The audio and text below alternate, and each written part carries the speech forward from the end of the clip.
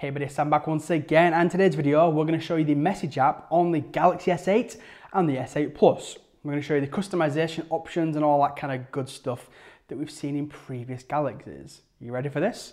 Let's get into it. So I want to go to my message app. Now obviously I've got my messages there, which I'm going to blur out for you now, but we're going to jump in to our settings. So you tap the top, click settings, and then ba-boom, this is your options. So you can turn notifications on or off within the app, which is pretty cool. If you want to use a third-party app, use Facebook or something like that, you can use that. You then got backgrounds. So your standard one looks like that. But you want to change it, you want to have that. So, well, hey, that looks pretty cool. Now, how about that? So you only get a couple of them, but you can choose your own. So you can choose anything that's in there. So let's say I want to use one of these desktop wallpapers I've downloaded. So let's say I want to use this bad boy. You can choose the portrait you want. So say you want to zoom out, click done. That is now my background within my messages. Looks pretty cool, huh? Let's go back out of there.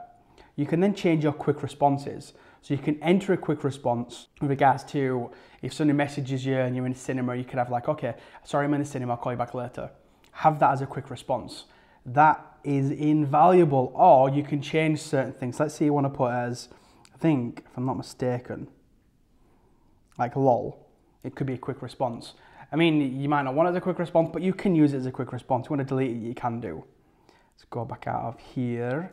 You got block messages, so you can block people. So if anyone's trying to harassing you or like that, you can block their messages, not a problem at all. For some reason, this caller ID and spam protection, it's not working for me. It used to work on the S7, so I'm not too sure if it's something because I'm in a different country right now, but currently not working at all. You can change the font size. So you can use the phone. Alternatively, you can have it tiny or extra large. I keep it as the phone personally, but you can change it. You can make it bigger or smaller. You then got some more settings, which I always find weird. You got settings and then more settings within there. Just seems really strange. You then got your text messages. You can have delivery reports on, manage the SIM card messages, so you can save messages to the SIM card still. Don't do it, it's old school. You got your message center and your input mode. You got multimedia messages, exactly the same as text, but just for multimedia. Push messages, down as never. So if you tap into here, you can load push services. You can choose never, prompt, or always. So I always keep it as a never. Let's go back out of this one. We've got broadcast channels. To be honest with you, I don't use any of this stuff. I never change it. I don't know. I honestly don't know what that is. You know, I'm a bit of a tech guy, but this kind of stuff, never decided to ever use it. So if I click select channels, what's it going to be? You mean add a channel? What am I adding? There's nothing to add. So yeah, I should probably look into it a bit more, but never really interested me. Delete all messages. So if you tap into there, so if you tap into there, sorry, you can have it on or off. So when you reach 1,000 text messages or 100 multimedia, it'll start deleting those. I recommend having that on there, unless you're one of those people that keeps every text forever. You got show web previews. So show previews of websites linked in the chats. So as soon as send you a link to Facebook or something, you might show the Facebook logo saying welcome to Facebook and all that kind of stuff. Split view, so you can split the screen into two parts in a landscape view. So we'll show you that's where you turn it sideways and it will show you side by side. Make sense? Yeah. You then got about messages, just shows you the version you're on, what message version you're on and all that. And that's it. So unlike previous models, there's not as many customization options. It's pretty much it. Again, you can go to the background, you can have any background you want. So let's say if I go out of here, let's say I create a new message, and obviously I'm in here. I mean, that's pretty much all you can kind of see now. You don't really get many other, like the chat bubbles. You can't change them. You can add different things. So if you tap on that, you can add screenshots and images and stuff like that. Obviously, untick that. You go to these and you can get all your little emojis or emoticons, or whatever you want to call it.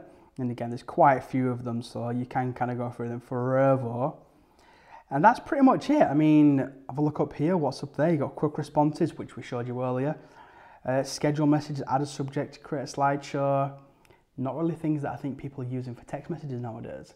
For me personally, text pretty much dead. I use WhatsApp, Facebook Messenger, and other clients because I got people around the world and it's not free to text them in other countries. And yeah, that's pretty much it. So that's it, people. That is the message app. the customizations and the settings on the brand new Galaxy S8 and the S8 Plus. Not as many options as previously.